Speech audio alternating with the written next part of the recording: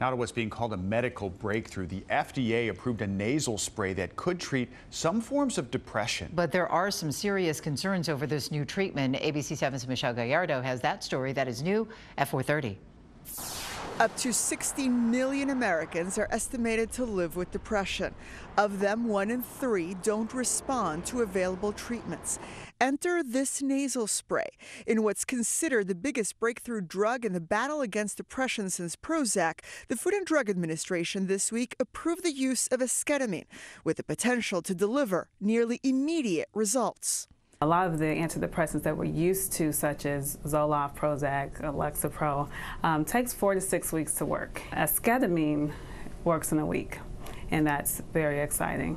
Marketed under the name Spravato, the spray is a derivative of the popular drug ketamine, popularly known in the 1980s as Special K.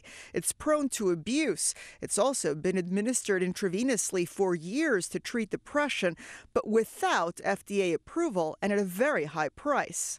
There are doctors who have been giving it off-label in clinics and private practices, but the intravenous use requires an anesthesiologist, more monitoring. Because of its potential, the drug was fast-tracked by the FDA, but like ketamine, it can have dangerous side effects, including hallucinations, which is why it's considered a drug of last resort. This is for patients who have tried multiple medications. The drug will stay in the doctor's office because of the high risk of abuse potential. I mean, this is Special K. So while it does show promise, such are the concerns surrounding the drug that even though Northwestern Medicine was a part of the clinical trial, they have not yet decided if and when they will administer it to patients.